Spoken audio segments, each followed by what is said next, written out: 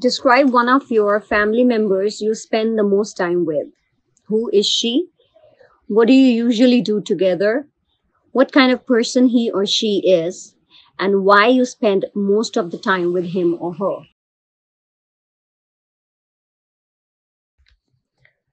I am a working person and most of my daytime is spent at my job. It is indeed difficult to spare free moments, but whenever possible, I like to be with my 8-year-old daughter. Her name is Nishtha and she is in grade 3. We have a few things which are fixed and we list them in our routine and call it as together time. The activities include having dinner, studying, and watching cartoons together. Weekends also have a significance for us.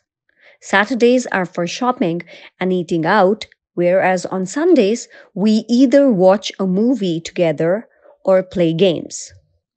We also love making craft items, hence, it helps me a lot to remember or reminisce my childhood and brings sweet memories back. Nishtha, by nature, is a very bubbly and naughty child. Along with this, she also holds a good amount of presence of mind and intuition power. Sometimes I am amazed by her prowess and love to be with her, as she inspires me a lot to do my best. Being a kid, she has the innocence and unconditional feeling of love, which helps me stay grounded and not take things for granted.